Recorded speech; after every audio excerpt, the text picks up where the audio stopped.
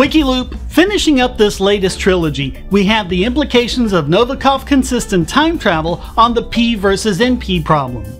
Remember that Novikov consistency means that local physics must be globally consistent, and an NP problem is one that cannot be solved in polynomial time, requiring insurmountable amounts of computer power to solve problems that are even slightly more difficult. One example of an NP problem is prime factorization. Let's say we're doing math by hand, and you have a piece of paper with a number that you know is a product of two primes, but you have no clue which ones. A lot of our modern encryption works on this principle.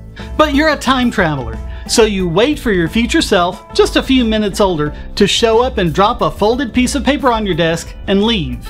You tear off a blank piece of paper from your notepad and observe that the torn edges match the folded paper exactly.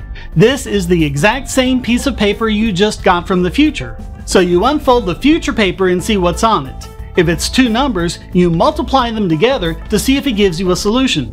If it does, you write the numbers on the sheet you just tore off, fold it up, and go back in time and give it to your previous self. If it's anything but a solution, if the numbers don't match, or if there's something other than two numbers written on the paper, you just put down something different. Maybe you draw a smiley face, unless the future paper has a smiley face, in which case you put down a scribble. You fold it up and go give it to your younger self.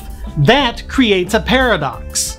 Which means that the only Novikov consistent timeline is one where you were able to answer the NP problem in just a few minutes using time travel.